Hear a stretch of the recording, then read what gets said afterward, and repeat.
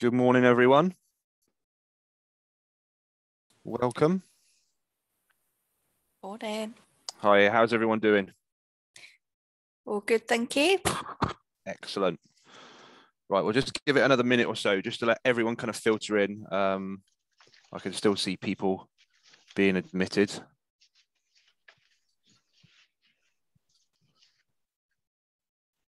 Hopefully everyone can see my screen share. I should just got a well-being kind of welcome slide up at the moment. So give me a thumbs up if you can see that, guys, just making sure everything's working. Thanks, Olivia. Thanks, Scott. I want to try and change my view so I can see more of you at the moment. It's difficult when I'm screen sharing, so hopefully I'll get to see more of you once I've finished. So how are we doing for time? A few minutes past.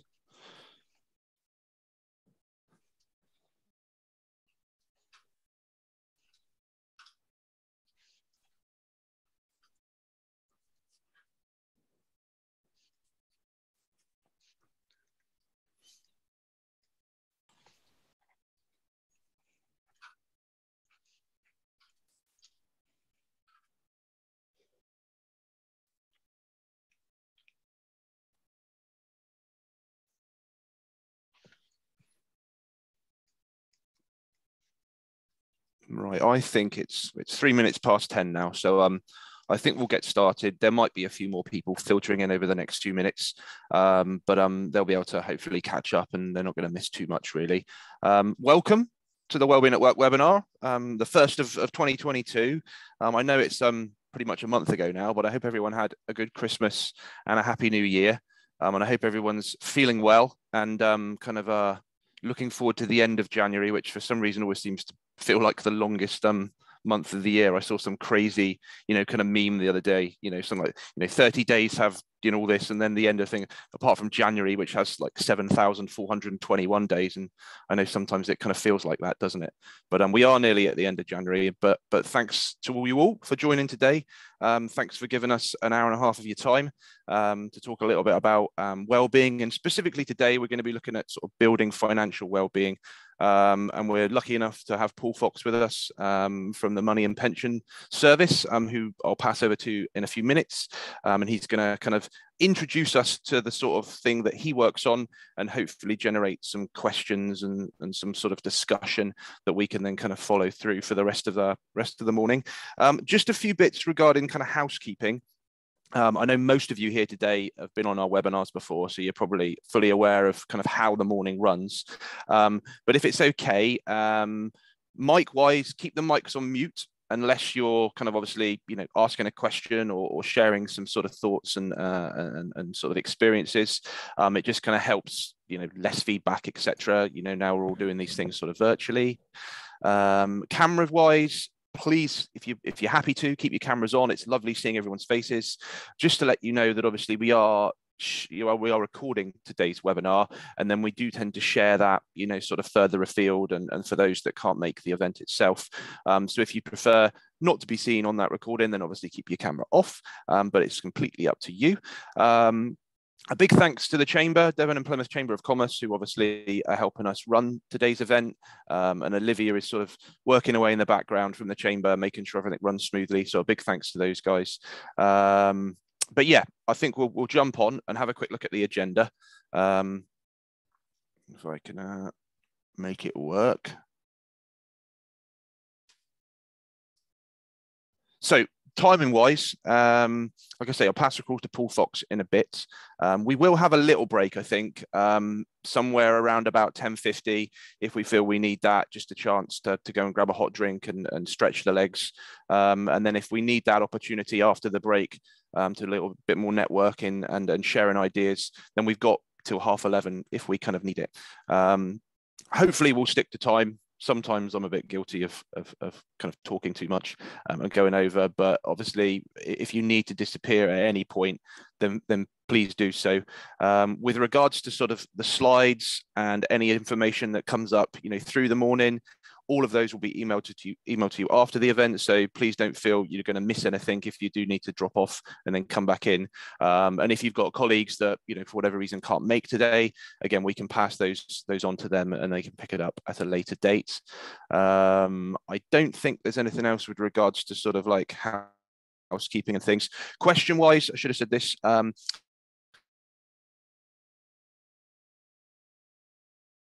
Chat function. So if you've got questions or things you'd like to share and you prefer to pop them in the chat, then that's another way that you can do those things. But yeah, Jenny's here as well, and she'll be keeping an eye on that. But really, these are about giving you guys an opportunity to hear about something new and something, for me anyway, thinking about financial wellbeing, sort of like very sort of current with regards to the current issue we've got with increasing costs and energy prices.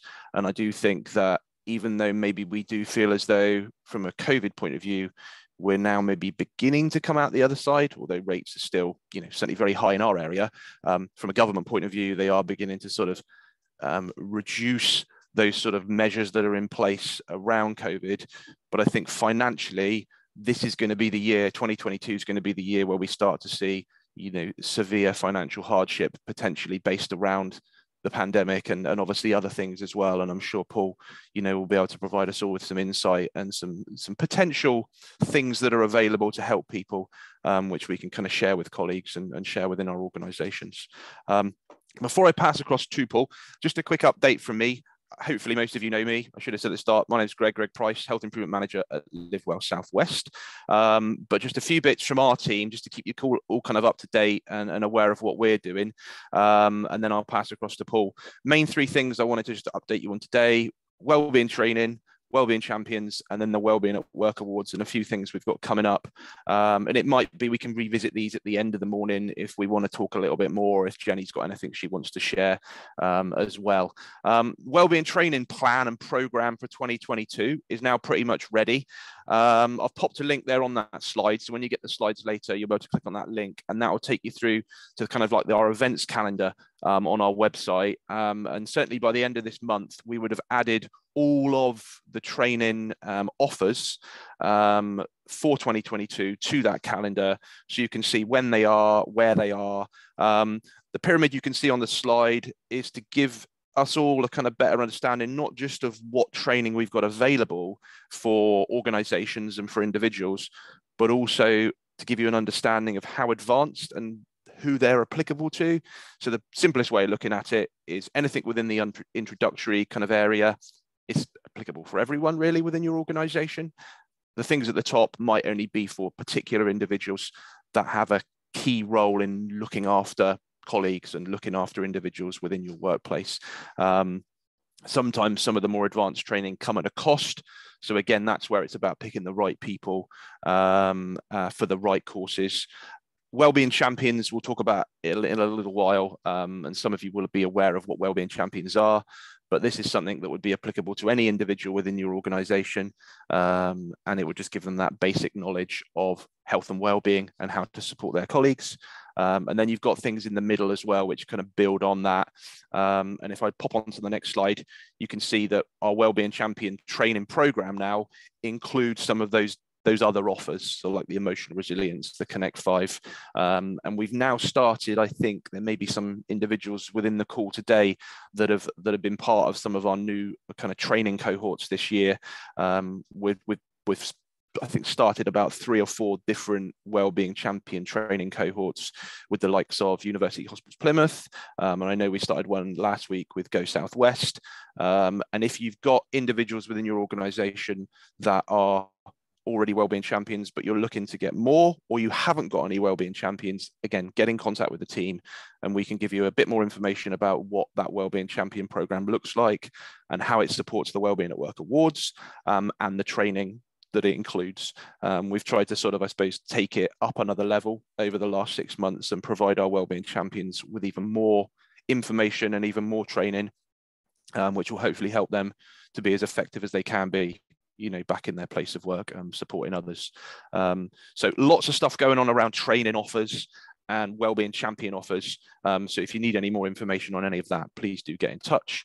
And then finally from me, with regards to Wellbeing at Work, we have got our Wellbeing at Work annual awards coming up. So our next kind of virtual meeting and offer on the 6th of April this year is that kind of annual Wellbeing at Work awards, where we like to celebrate all of the great work that you guys are doing out across the city, recognise those organisations that have achieved certain criteria on our Wellbeing at Work Awards process. So whether that be bronze, silver or gold, continuous improvement, while also those organisations that have historically got those, and then they're having their reviews to make sure they're still, you know, at those levels. So we've got a couple of organisations working towards some of those sort of benchmarks, which will hopefully they'll cross the line before we meet in April. You know, it's just an opportunity for us all again to come together, share what we're doing, and celebrate some of the great work that's been going on across all organisations across Plymouth. We also like to celebrate some of our wellbeing champions at that event, and we are looking to get nominations from organisations for some of their wellbeing champions that they feel have just done an amazing job over the last 12 months and gone above and beyond, you know, to look after their colleagues and their work friends. So again, a bit of a call to action for you guys: get booked onto that event. Get your nominations in if you've got wellbeing champions within your organisations. Again, you can click on that link once you get the presentation sent out to you later.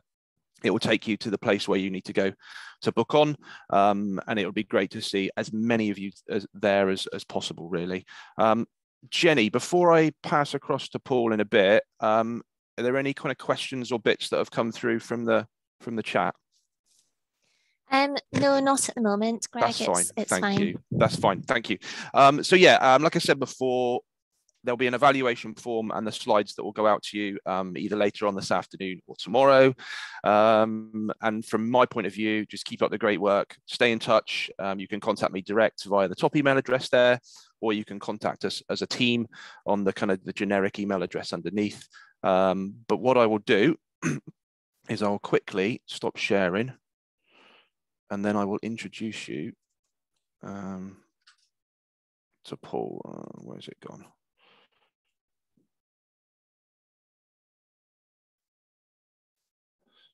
So yeah, Paul is from the Money and Pension Service. Paul Foxon has kindly agreed to join us today to take us through some information around kind of financial well-being and what we can do to help our colleagues and individuals that we know, both at work and at home, I guess. So Paul, welcome. Thanks for joining us. I will now put myself on mute and pass over to you. Fabulous. Thank you, Greg. And good morning. Good morning, everybody. I love this Zoom where you sort of get the full grid view of everybody who's participating in an event. Take this in the right way, but it always reminds me of the opening. This is me showing my age of the old Muppet Show where all the characters used to come on behind those windows. The only thing is I'm never quite sure who to focus on. Eye contact is quite difficult when there's 30 people in front of you, but we'll do what we can. So look, I'm really delighted to be able to attend this morning and support Live Well Southwest and the wider community here across Devon and across Plymouth and across South Hams with financial wellbeing. And I'm only going to put up literally a couple of minutes of an intro slide, just so we can give you a bit of background about the Money and Pension Service and what we do. And apart from that, I really don't do PowerPoints very much. I find them far too formal. I'd much rather engage and have some more of a conversation with you about money and different things that we can look at. So I'm going to quickly share my screen here. There we go. Share. We're in. Great. Okay, so my name's Paul Fox, and I head the government's Money and Pension Service for the southwest of England. And I'm dialing in this morning from a very wet and miserable West Dorset, just near Dorchester this morning. So I'm not too far from everybody. The Money and Pension Service is what's known as an arm's length body of government. So we report to the Department for Work and Pensions. They're our overseers. And we also advise the Treasury on things such as consumer protection, financial capability, and debt advice and over-indebtedness amongst the population. So we have quite a broad role. And really our overarching remit is to help people right across the country have a better relationship with money at every stage of their lives. And we all have times in our life where we think about money in different ways. And part of our role here at the Money and Pension Service is to look at, really from cradle almost to grave here, the way people have conversations about money, the way people have an understanding and make decisions about money. So we put together what's called the UK Strategy for Financial Wellbeing. This was launched with fantastic timing 2 weeks before the first lockdown in 2020. So about a quarter of it had to be immediately ripped up and redrafted, which was just peachy. But these things are sent to triers. And in front of you there, these are the 5 sort of main areas that we work across. We work across what we call financial foundations, so financial education. Unfortunately, in this country, financial education isn't done very well. There is an element of it in schools, in the national curriculum, I think when the kids are about 12 or 13. But with the academization, for example, of a lot of schools, they don't have to follow the national curriculum. So a lot of academies have taken financial education out of their set of topics. And a lot of kids simply aren't growing up with a very good understanding about money and about how to make financial decisions. And it's really key that over the next decade that we try and work very hard to improve that. So we're doing a lot of projects across England and the UK and in the Southwest as well around financial education. That's one of our core topics. We're also looking at what we call Nation of Savers. And I suppose by that, I don't just mean saving. Really, I'm talking about financial resilience. Something that this pandemic over the last 2 years has highlighted, regretfully, is the woeful lack of financial resilience across many households in the Southwest. And we know, for example, that across England, there are around and about 7 million households who do not have adequate financial resilience to deal with a relatively small unexpected cost of around and about £100.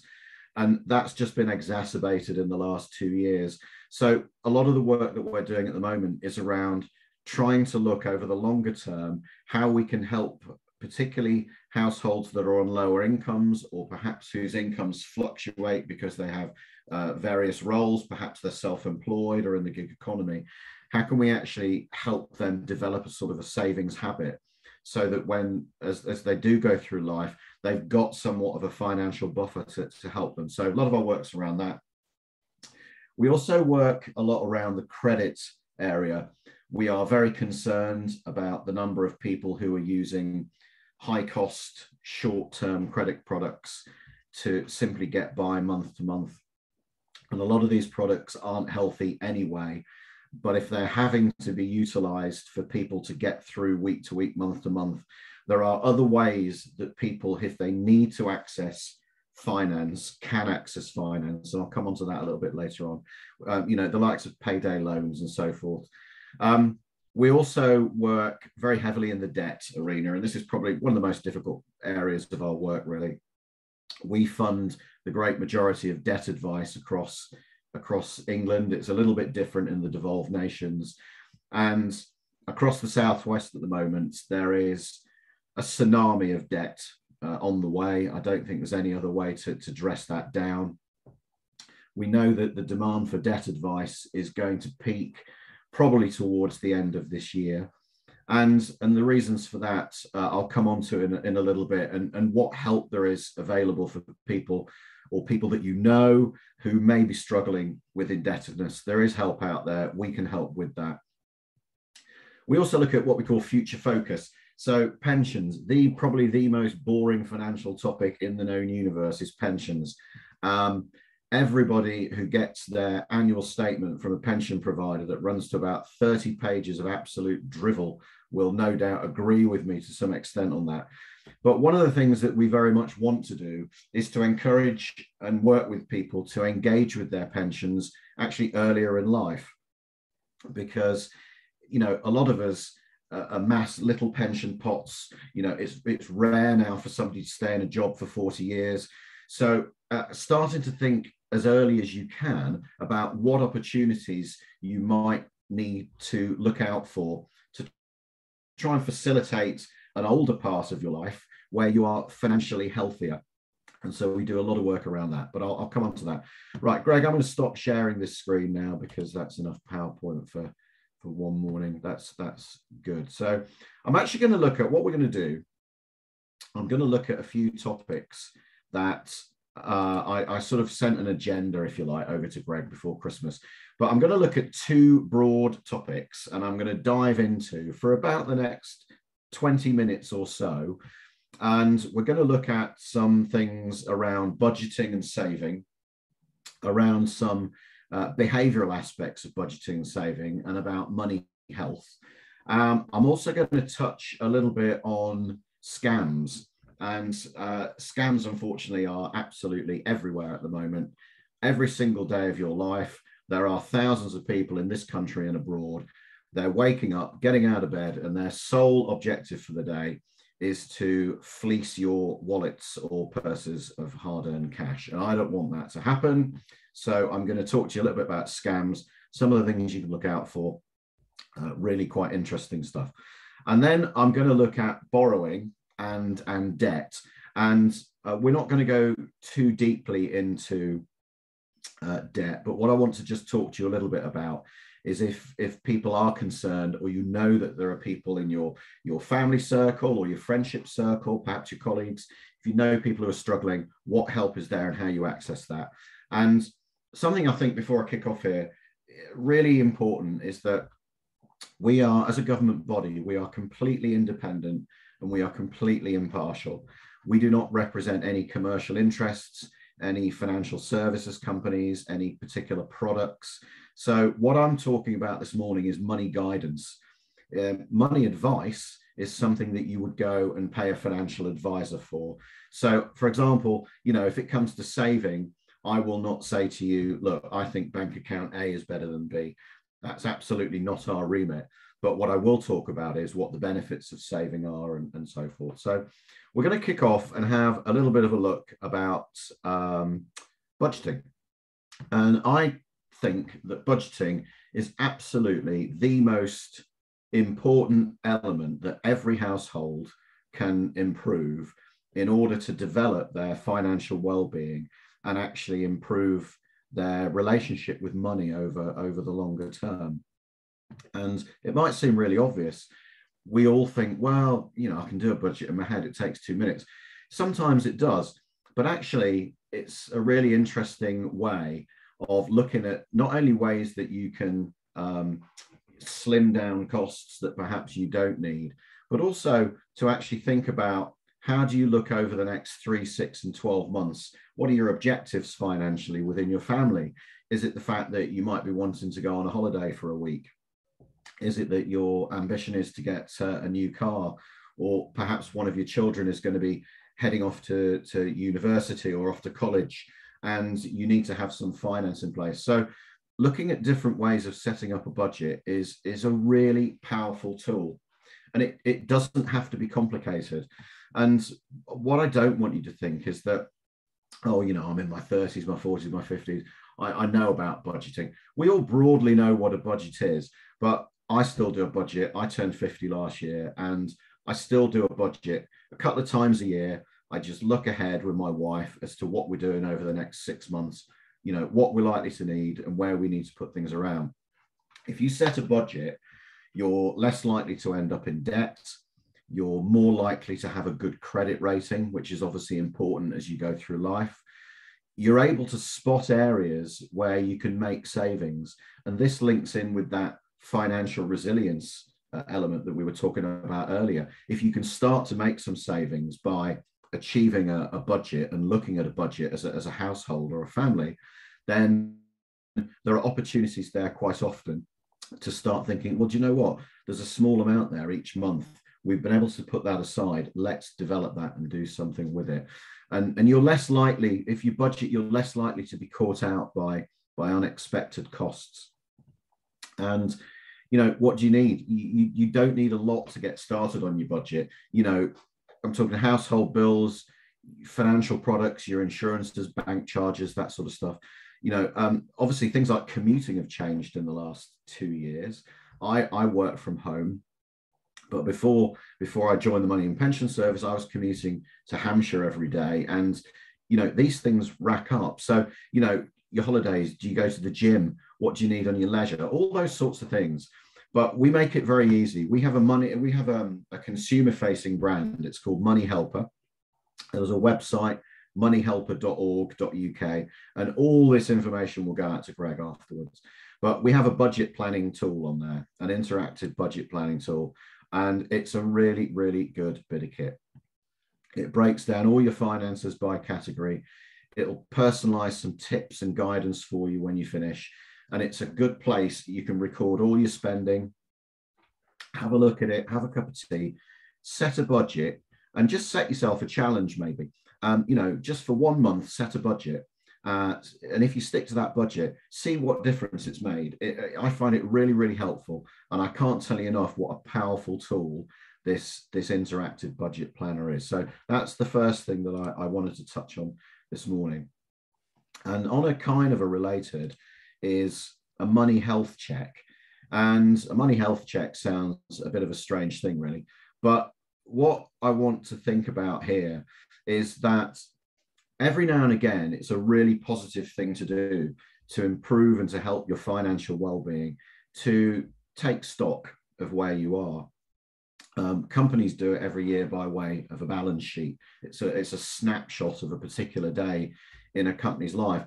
And even if you do it once a year, which I recommend doing, you know, it's an hour's worth of work perhaps for you and your spouse or your partner, but it's a really powerful way of just keeping on top of, keeping the horizon open of where you are broadly.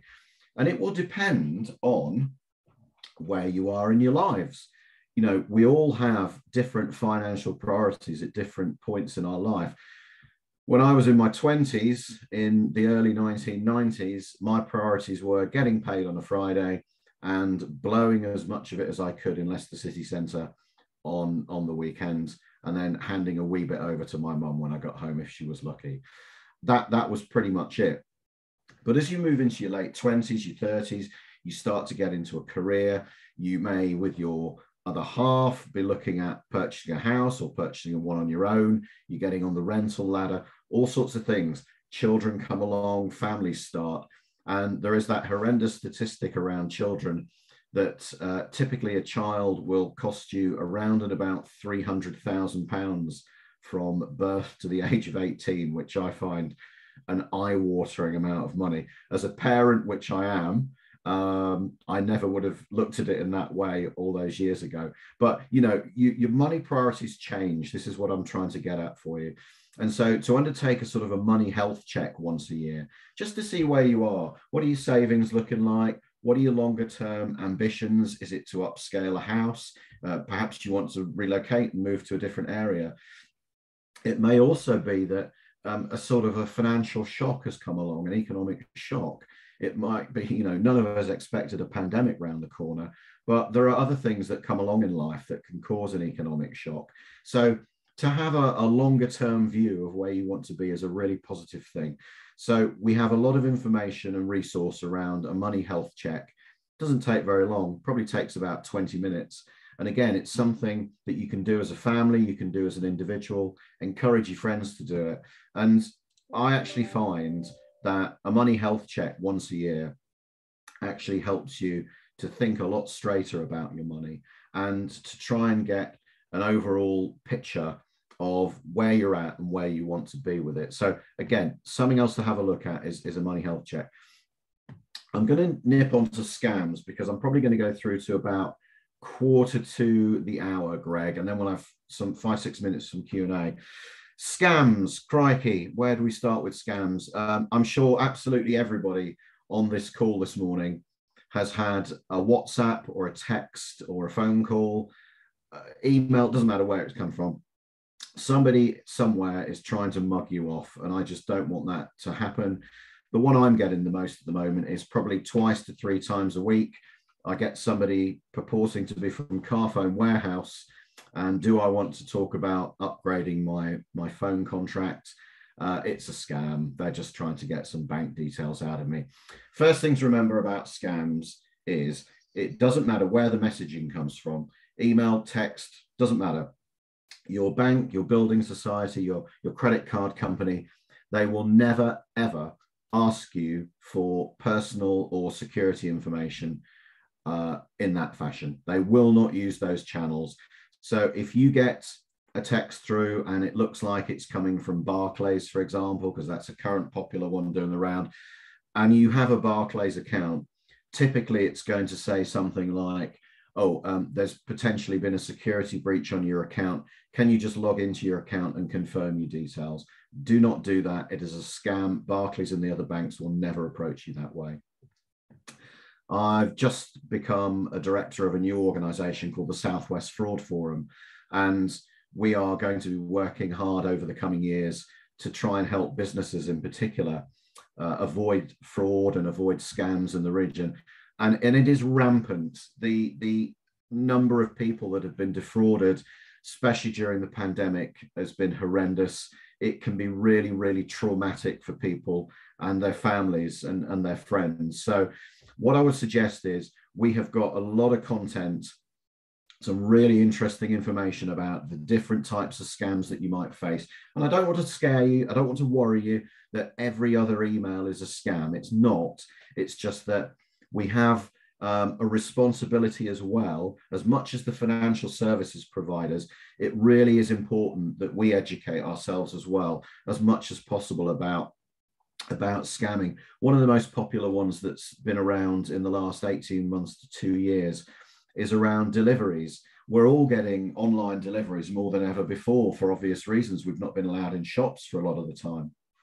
And people are getting texts, for example, saying, oh, your delivery, you were £1.40 short on your Yodel delivery fee or whatever it was.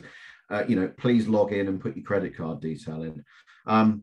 My own parents got scammed back in the autumn.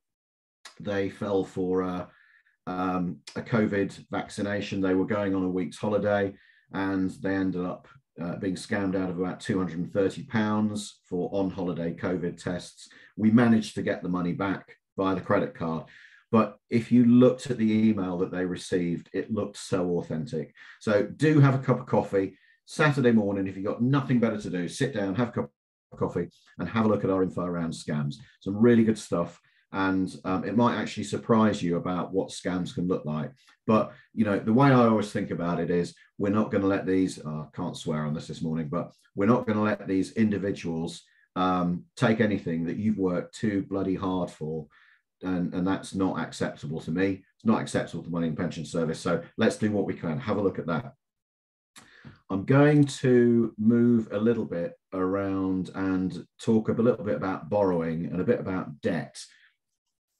And actually borrowing money is absolutely fine. Actually, debt is okay. And that might sound strange coming from what I'm going to talk about, but the economy actually needs debt and borrowing to revolve. Without debt and borrowing, we'd be going back the better part of 1,000 years to the monetary system we had then.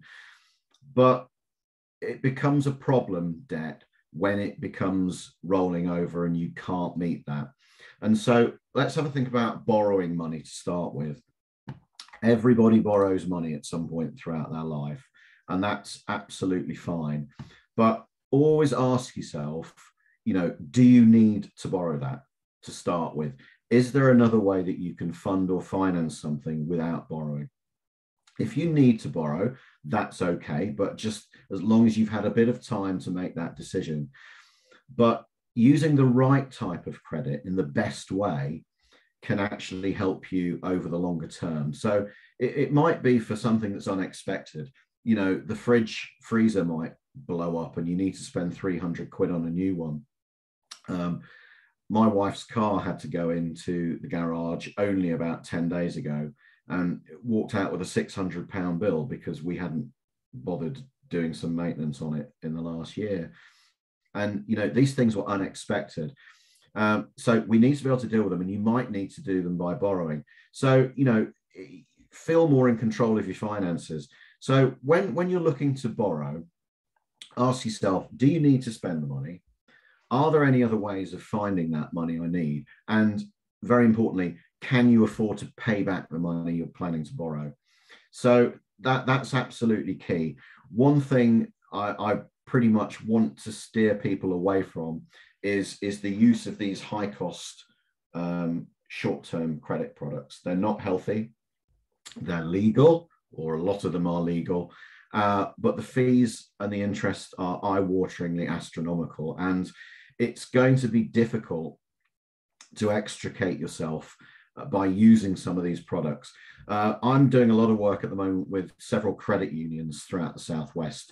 Most of you on this call will be eligible to approach your local credit union if you need to borrow money, and I would absolutely urge you to do so. Really excellent ethical organizations.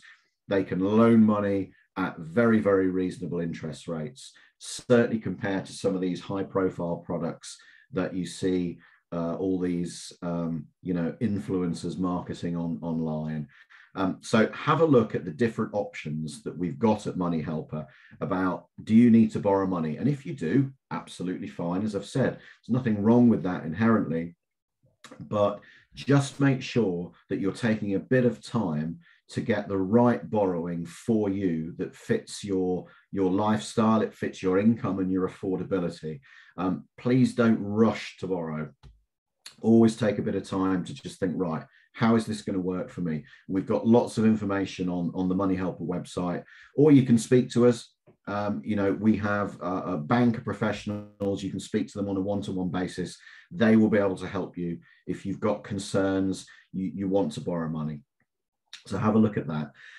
And now we move on, I think, a little bit just to debt. And I'm going to deal with debt and one other topic before we kind of spin the floor open a little bit.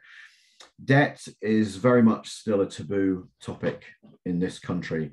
We simply don't talk about debt. And at the moment, across England, there are around and about 9 million households who are over indebted. So they are actually rolling their debt over each month.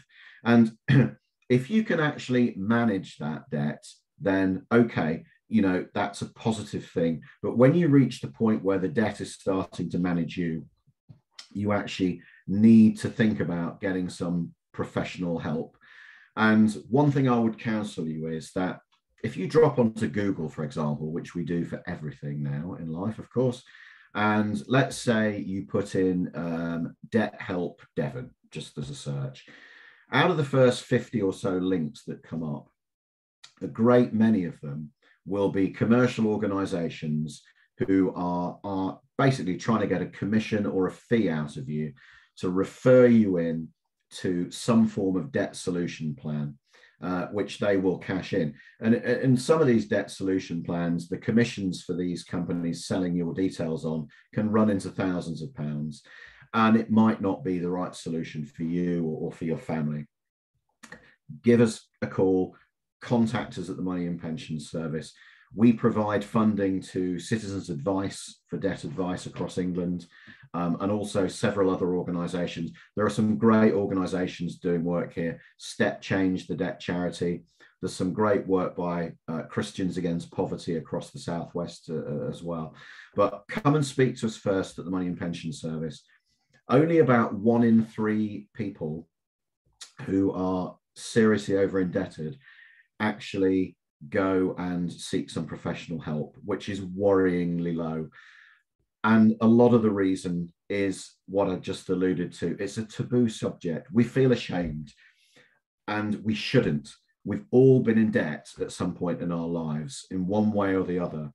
And if you're struggling with that debt, there are people that we can help put you in touch with and can help you and get you through this mire. the debt situation tends to be delayed by a lot of people, because typically people will max out their credit cards. If they're in trouble, they'll max the credit card out. They'll probably go and max out their overdraft. They then might turn to the bank of mum and dad or a friend and say, look, you know, I'm having some financial difficulties. Can you help? And so on. And then, and only then, will perhaps 1 in 3 people who really need the help come and try and access those professional services. And one thing I will always say to you is, debt advice in this country is available free of charge. If you need help, if you've got mates, if you've got people down at the gym or the pub that you know, and you know they're struggling, never ever pay for debt advice. You can get it free. Come and talk to us at the Money and Pension Service. What I don't want you to do is suffer in silence. We all have financial concerns and difficulties at some point in our lives. I just want you to know that there is help and support available for you. Spread the word, not just for everybody on this call this morning, but your friends, your colleagues. You know, we all know people, whether it's in, you know, I live in a small village. I know there's some people who are struggling. It doesn't matter who those people are. We're here to help everybody, and we can help everybody. So all this information I'll share with you via Greg after this program. And before I sort of move, because I'm conscious of a 10 to 11 comfort break, etc., that Greg mentioned, a couple of quick things. One is we've got a flagship program that I'm absolutely going to recommend and push to you. It's completely free to use, and it's called Couch to Financial Fitness. And I make no qualms at all that we completely robbed the title from Couch to 5K. And whether that's a copyright infringement, I don't know, but we haven't been told off about it yet. But Couch to Financial Fitness is a 10-week program. You can sign up free through the Money Helper website, and it goes over all these different sorts of financial well-being and money guidance topics, some of which I've just briefly touched on this morning. And you can take this learning in bite-sized chunks. And we are having our hands bitten off to get access to this program. So it won't cost you a penny. Sign up, and I promise you that at the end of 2.5 months, at the end of that 9 or 10 weeks, for a lot of people, particularly if you're not very confident with your finances, or you know, you might be pretty knowledgeable in 1 or 2 areas, but do you know what? I actually don't know enough about credit and I want to borrow money. Go and have a look at Couch to Financial Fitness. It's a really, really good program. We developed it we started work on it during the first lockdown. And it was something that we needed to put together that people could access for themselves at home in their own spare time, lunchtime at work, whatever it is. But all these details I'll send over, but it really is a fab program. And the last very quick thing before we fire over to a couple of questions potentially is talking about money. And this is the last thing I'm going to touch on here. We aren't very good about talking about money in this country. I don't know whether it's sort of the British slip off a lip thing, but it's one of those things that, you know, many years ago, it just wasn't done. You didn't sit around the dining table of an evening and talk about money. It simply wasn't cricket. But do you know what? Talking about money and having those conversations and being open about it is really, really important.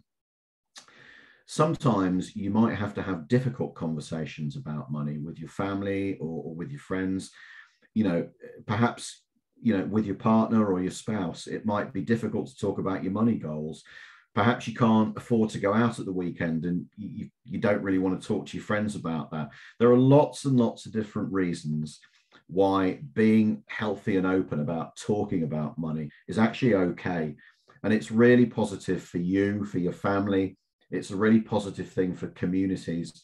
And, you know, I would absolutely encourage you. We've got a lot of content and information about, I know it sounds silly, but actually how to talk about money, how to take that sort of taboo element away from it. I was quite lucky. My parents talked about money when we were at home. Now, we didn't grow up with a lot of money at all, but they were still quite open. And so I understood a bit about banks, and I understood a bit about what interest was. And how to sort of start to think about money objectives. And this is really important as well. All you parents and carers out there, start having these conversations with your youngsters, you know, and the earlier the better. Even if it's things like going around the supermarkets, you've got the kids hanging on the trolley, you know, and you're having a conversation about 2-for-1 offers. What does that mean? Or a discount on cheese. What does that mean? It doesn't matter. It starts to get youngsters thinking about what money is and why it has a value. So that's really important. I'll send you some of that stuff through as well. I'm going to stop talking, and Greg, I'm going to hand back to the floor, I suppose, to see if anybody wants to ask anything, or if anybody has any comments, because we've got about 4 or so minutes until break time. Thank you, Paul. I've got a hand up from Natasha. So yeah. Hello, Natasha. Good morning. Hello, thank you for all of that. That was incredibly informative. I also work for the Wellbeing team and run a community program called the 1U program. So it's basically helping people with like nutrition, health. And one of the things that we talk about is stress, and finances tends to come up a lot with that.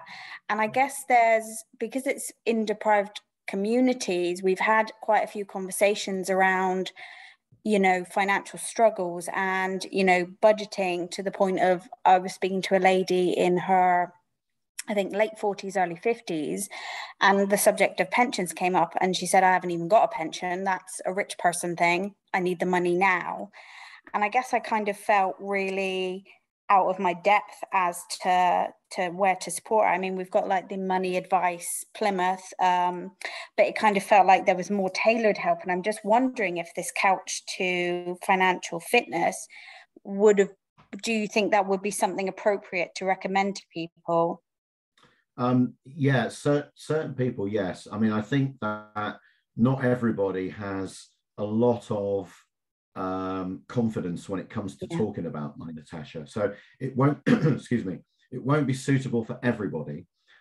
If people struggle with the basics around finances, it might not be ready for them yet. But what I will do, Natasha, there's 2 things that I'm going to mention here. One is that when I provide some information to Greg and colleagues after this event, I'll expand on that, Natasha, and put down some more information as to the sort of help that is available and what might be suitable.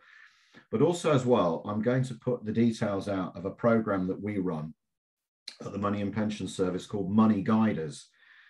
Now, Money Guiders is a project that we developed and we trialed last year, and it's gone through successfully as a trial. So lots of people out there, such as yourselves, in the course of your working day, you might be having conversations with people that you're engaging with, and those conversations might be around money, and yet that's not actually part of your day-to-day remit. So our program called Money Guiders is designed specifically to help organizations across the UK, but there's quite a lot taking it up in the Southwest, and it's to upskill those members of staff or those volunteers who are in these organizations having those conversations. I'll put some information on about that as well. Greg, it might be something that LiveWell wants to have a look at and participate in. It's not at cost, but it's a great upskill program. So Natasha, I'll develop on that when I get back to Greg for you. Awesome. Sue, hello, Sue. Hello, Paul. My question is about the state pension. Yes. Okay, yesterday I had lunch with a friend and an ex-colleague who has worked since she was 18, and she took voluntary redundancy at 64. So she'd worked for 46 years and paid in 46 years worth of national insurance contributions. She's going to claim, she said to me yesterday, I'm going to claim my state pension this year. And when I contacted them, they said I still owe 2 years. I wouldn't get my full pension. And she said, I do not understand how I can work for 46 years when they say you've got to work 30 something, paid in national insurance contributions all that time. Yeah. But okay. On that one, Sue, what I will provide to you, again, there's the 2 things I can think of off the top of my head here. and I'm certainly not a state pension expert. However, there is a government portal that you can access, pretty straightforward, and you can have a look at